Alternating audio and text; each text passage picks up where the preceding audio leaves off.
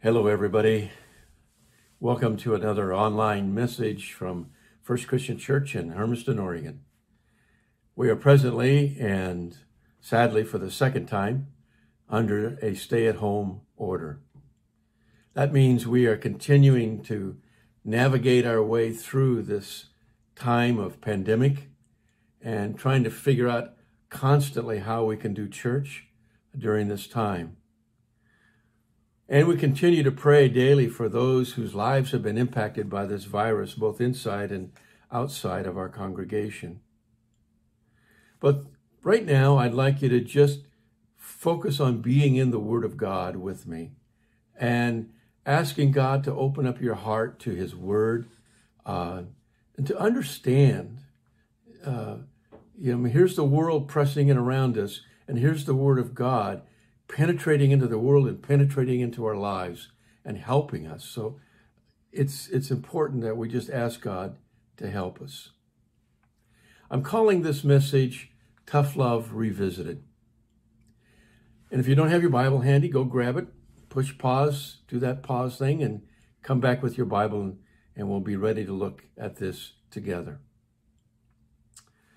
A few weeks ago, I went on a painting trip, and I drove 5 hours to an extremely remote place along the Idaho-Oregon border. A beautiful place to paint. I love it down there. And then driving down for 5 hours and then driving back for 5 hours gave me lots of time to keep hitting search on the radio and listen to a lot of other preachers. And I actually listened to quite a few.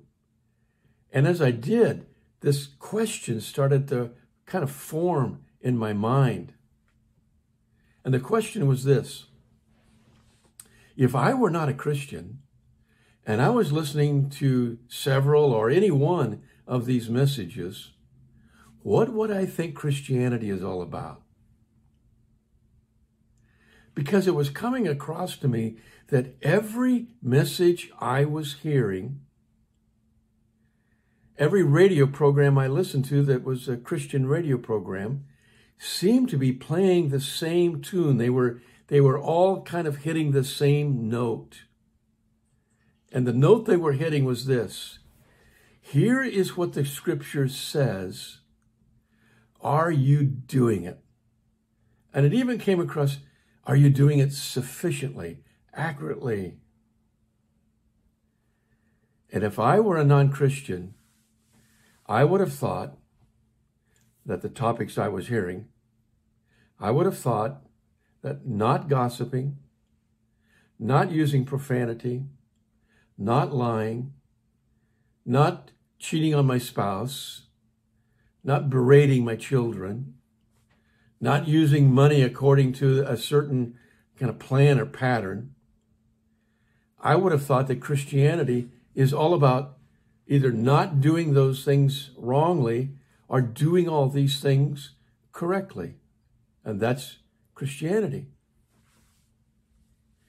And then I would have thought to myself, why would I ever need to be a Christian if that's what it's all about?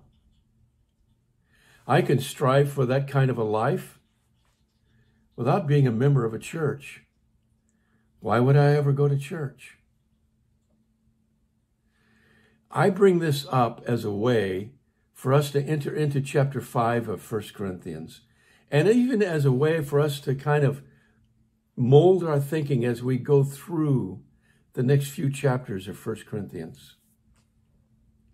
For me, it's a struggle. How do I get people to see that Christianity is not simply about values and morals? That it's not simply about doing certain things right. It involves that, but it is so much more than that. And what I'm talking about is far more than simply my interpretation of Scripture over against your interpretation of Scripture or anybody else's interpretation of Scripture. As I look at it, the world right now feels like it is done with judgmental Christianity and doesn't need to hear any more about it. That's what I take away from what I hear in the world. Now I want you to turn to this chapter 5 of 1 Corinthians, and I want you to look at the very last sentence in this chapter. My translation says, drive out the wicked person from your company. Purge, yours might say, this wicked person from your assembly, your church, your company.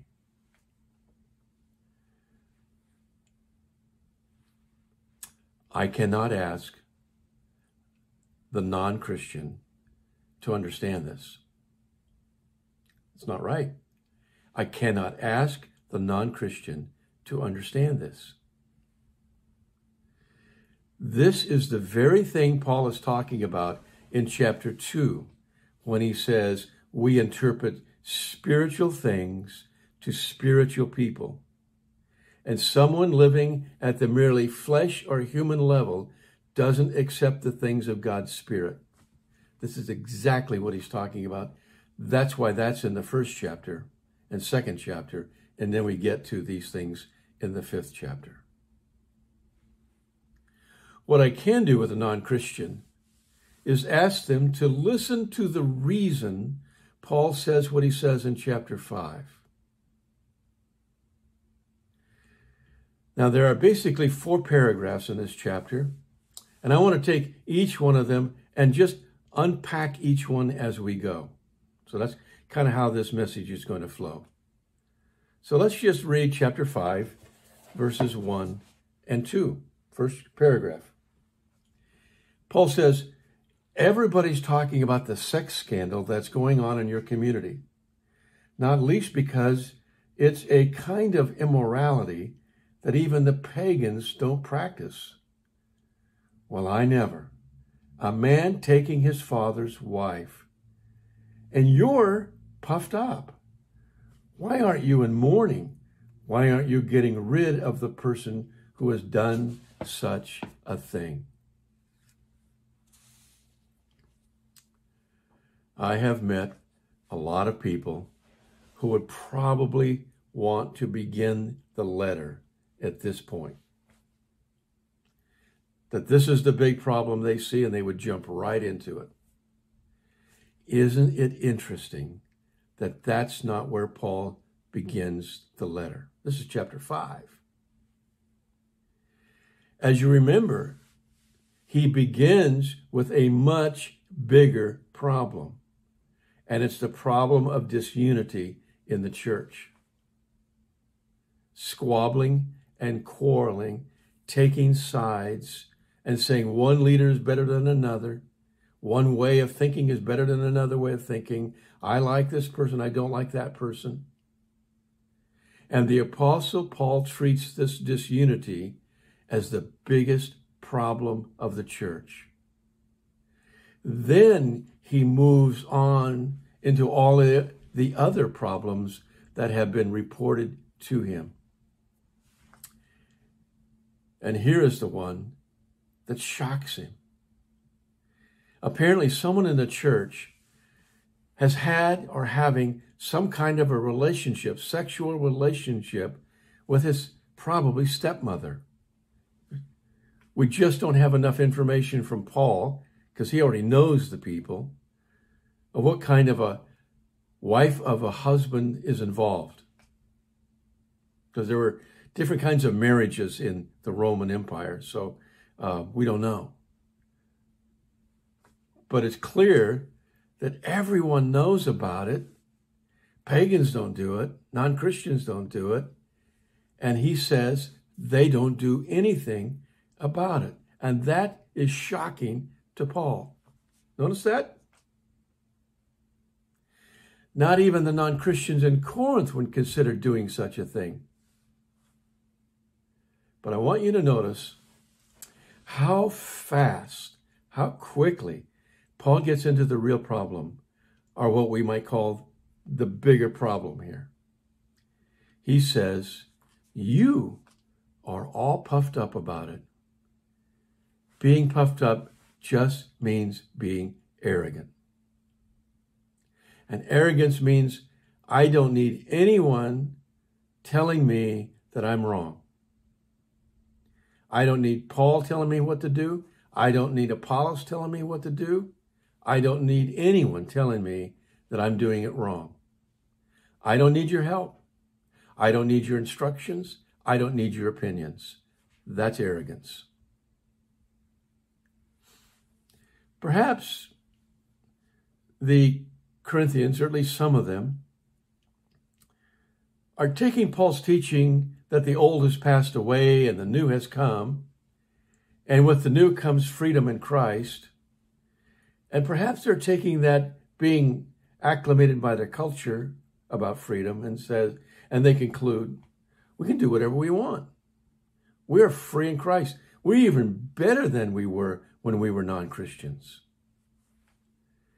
We can kind of pick that up from what he is going to say to them in chapter 9 a little later on, where he says, well, yeah, everything is permissible for me. Everything is lawful for me. Everything. But not everything builds up. Not everything is helpful. They seem to have the freedom from sin and the freedom from guilt thing pretty well figured out. But they seem to be missing the connection that once you're free from something, that means you're free for something.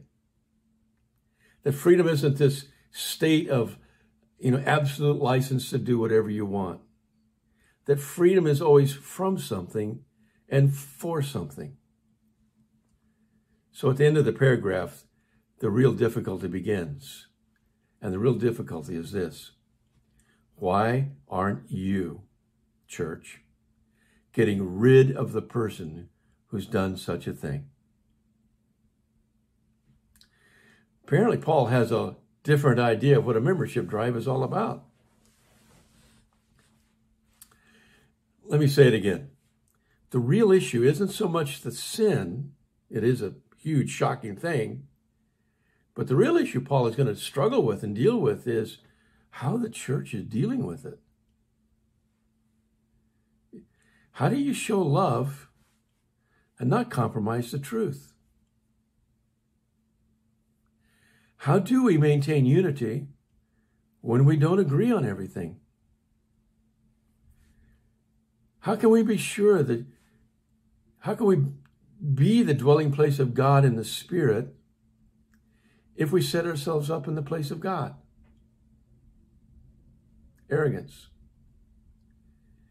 How can the church be the dwelling place of God in the Spirit if we set ourselves up as the final judge, as God?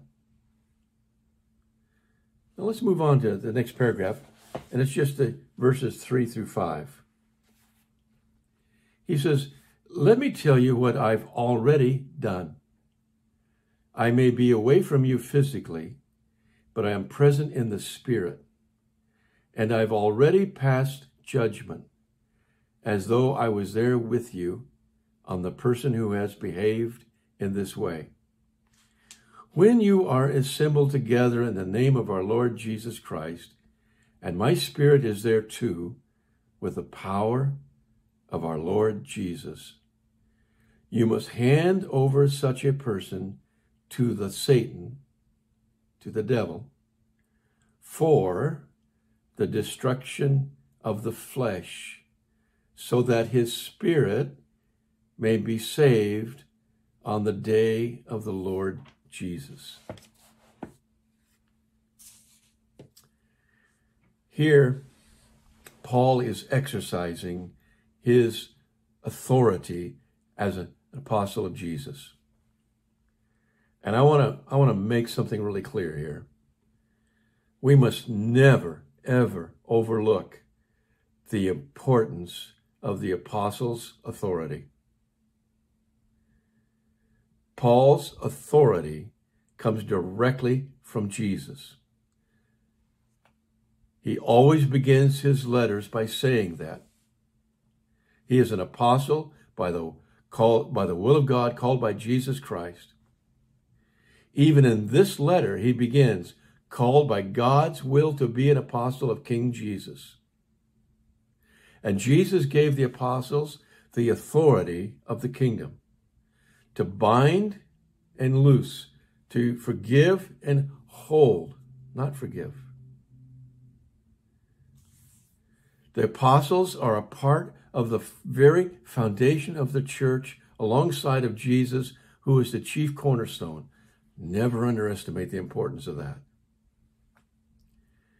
And just as God sent Jesus into the world by his own will, not by our request, so Jesus sent his apostles into the world by his own will and decision, not by our request. Paul came to Corinth when these people were completely ignorant of God and the gospel, and Paul founded the church there. And so he speaks to them with this apostle's authority. And he says, in that capacity, I have already passed judgment. Excuse me. He says, when they are assembled as the church. Well, what does that mean? Perhaps there were times when the whole church of Corinth, all the house churches, small groups, got together in some one central place and met together as the church. Or maybe it was as the church, as he'll say later in 1 Corinthians 11, they are the church specifically when they're taking the Lord's Supper. We don't know what he means. But he requires them at this time to turn this person over to the Satan, to the devil. Why? Very interesting. For the destruction of his flesh. Stay with me. Not for the destruction of him as a person. Now, why would any church ever do such a thing? Verse 5. So that his spirit may be saved on the day of the Lord Jesus. He doesn't say so his soul will be saved. It's so important in this chapter and in the whole letter to see how Paul is contrasting flesh and spirit. We know that when we die, we will be raised with a new body. So our bodies are very much a part of God's creation and God's plan of salvation. And our bodies are going to be a part of the new heaven and the new earth, but they're going to be a new body, a spiritual body. Still a body, but alive and raised, but spiritual. Meaning what? Completely infused and moved by the Spirit of God. Now we only have the Holy Spirit as a down payment of what we're going to receive in the future. So the contrast here is between the flesh, which is human and earthly and for this time only, and the Spirit. It's a contrast between the old and the new. And when we were baptized into Christ, we put off the old and we put on the new. Now we live in the Spirit and we are led by the Spirit and we understand spiritual things. We have been transferred from the kingdom of darkness into the kingdom of light. In the Bible, the world is under the power of the evil one, the devil, the Satan, the opposer. But Jesus has defeated the power of death and the devil and has opened up the door to new life in this new age to come, new heaven and earth. And this is all beginning now in Jesus, in the church. All of this is in Paul's mind when he says, turn him over to the Satan for the destruction of his flesh so his spirit can be saved. In other words, he's saying, it's not too late. More than likely, this is the man that Paul is writing about in 2 Corinthians chapter 2, verses about 6 through 11. And he says in those verses, the the man that you put out by the majority has suffered enough. Bring him back and forgiving, lest he's, let him know that you love him. He's obviously changed and repented. Bring him home. You might want to read 2 Corinthians chapter 2, verses 6 and 11 in light of what we're talking about today. Let's move on to the next paragraph, verses 6, 7, and 8. He says, your boasting is no good. Don't you know that a little yeast or leaven works its way through the whole lump of dough? Cleanse out the old leaven so that you can be a new lump, the leaven-free lump you really are. It's Passover time, you see, and our Passover lamb, the Messiah, has already been sacrificed. What we now have to do is to keep the festival properly. None of the leaven of the old life, and none of the leaven of depravity and wickedness either. What we need is leaven-free bread, and that means sincerity and truth.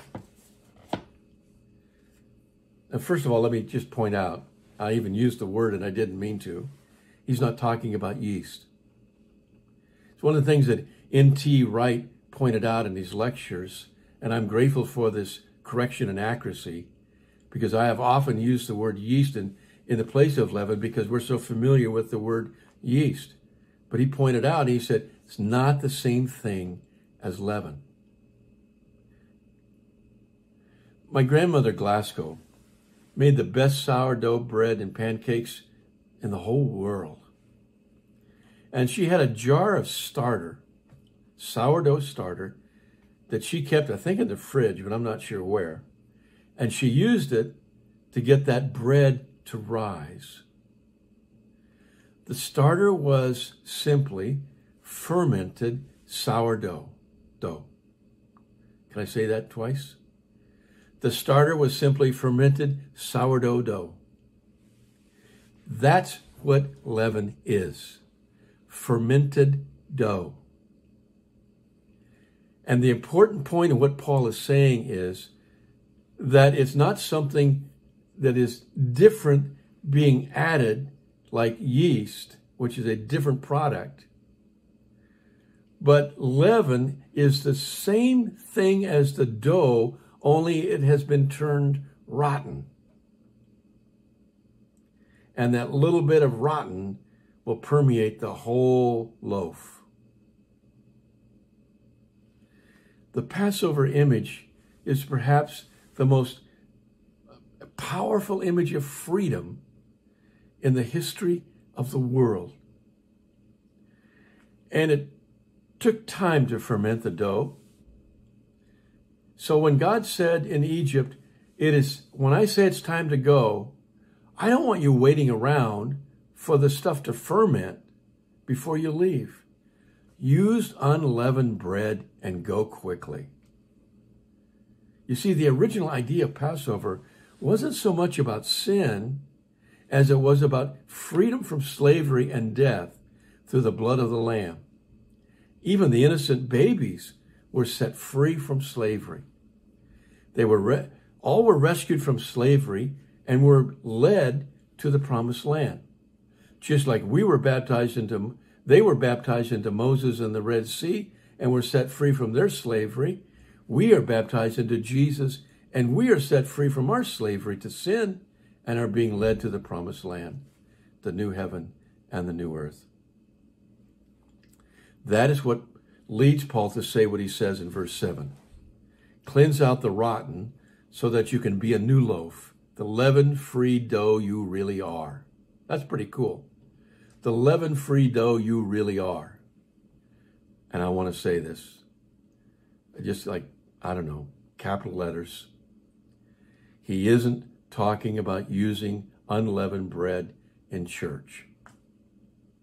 He is talking about living a leaven-free life that God has called us to live, that we remove the rotten stuff from our past and the rotten stuff of the world and wickedness. We remove it from our lives. when we put off the old, and we keep doing that. And we live the holy life before God. That's what he's talking about. In Galatians, Paul develops this quite plainly. And in Galatians chapter 5, he describes what the life in the flesh is like. You know, the rotten leaven. And then he describes after that what the life in the spirit is like. And again, contrast between flesh and spirit. We call it the fruit of the spirit and the works of the flesh. But when he gets to verse 24 in Galatians 5, he says, and those who belong to the Messiah, Jesus, crucified the flesh with its passions and desires. If we live by the Spirit, he says, let's line up our lives with the Spirit. Exactly what he's saying here in 2 Corinthians. Now let's read the last paragraph, 9 through 13. He says, I wrote to you in the previous letter, that one we don't have, not to become associated with immoral people. And the word immoral in the Greek is porno, where we get our word pornography. It's all kinds of immorality. Verse 10, I didn't, of course, mean immoral people in the world at large, or greedy people, or thieves, or idolaters. I mean, to avoid them, you'd have to remove yourselves from the world altogether, and God doesn't want you to do that. You're here to help these people. I'm adding a little bit in there. Verse 11. No, I was referring to people who call themselves Christians, but who are immoral or greedy, idolaters, blasphemers, or drunkards, or robbers. You shouldn't associate with them, hang out with them, and you shouldn't even eat at a table with a person like that. Why should I worry about judging people outside? It's the people inside you should judge, isn't it? God judges the people outside. Drive out the wicked person from your company.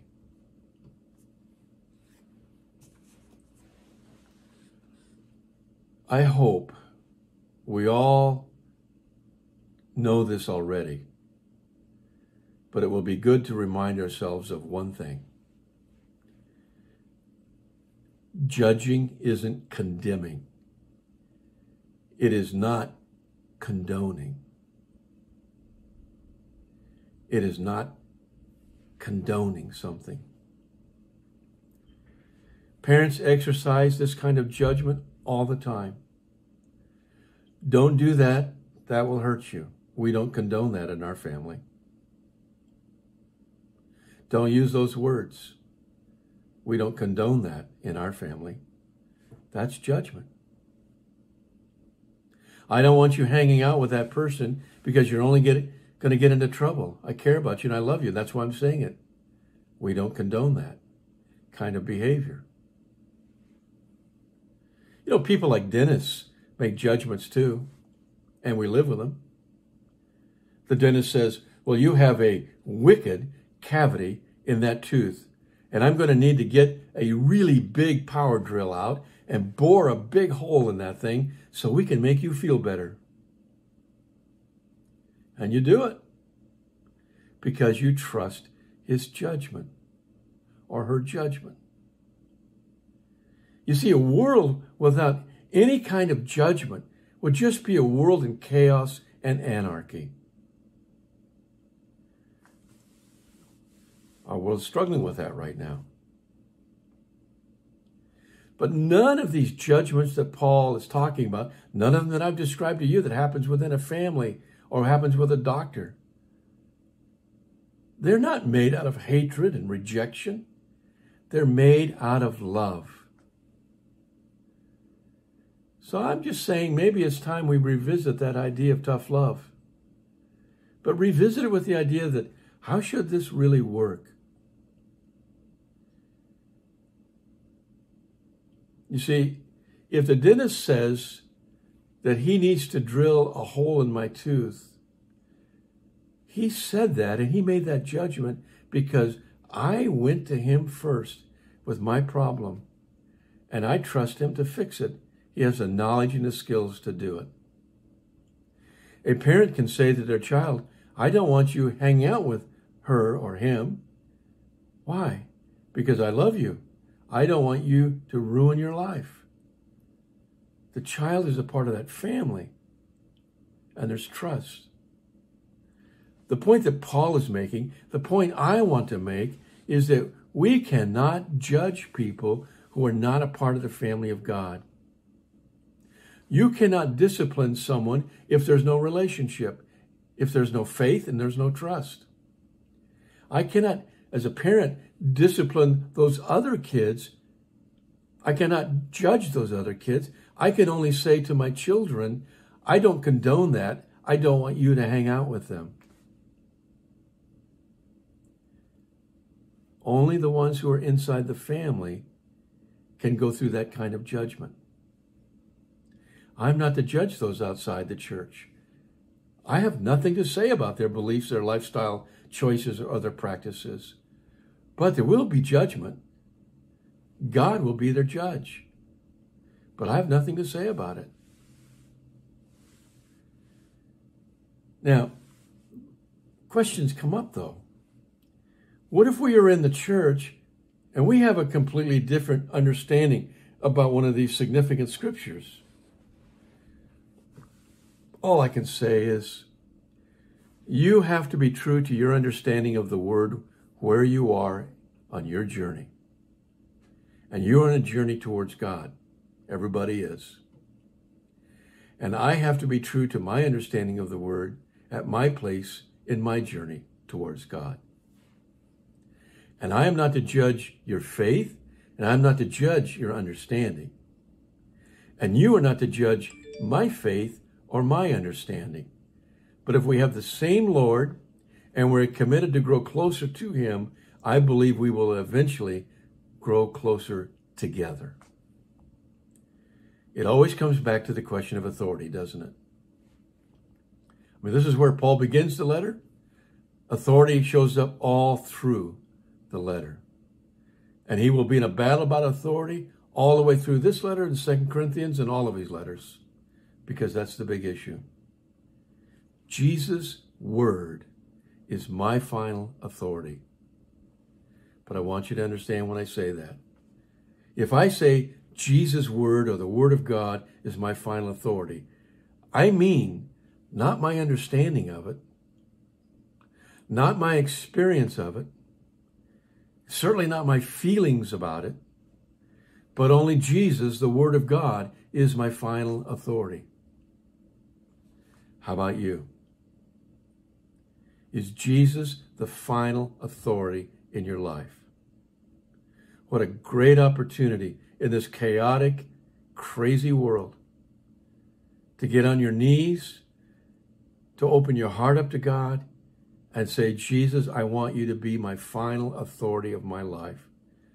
There's all kinds of things in Scripture I don't understand, but Jesus, I trust you.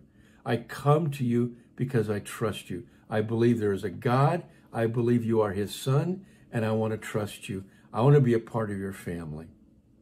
Please, please, let me be a part of your family and enjoy your presence.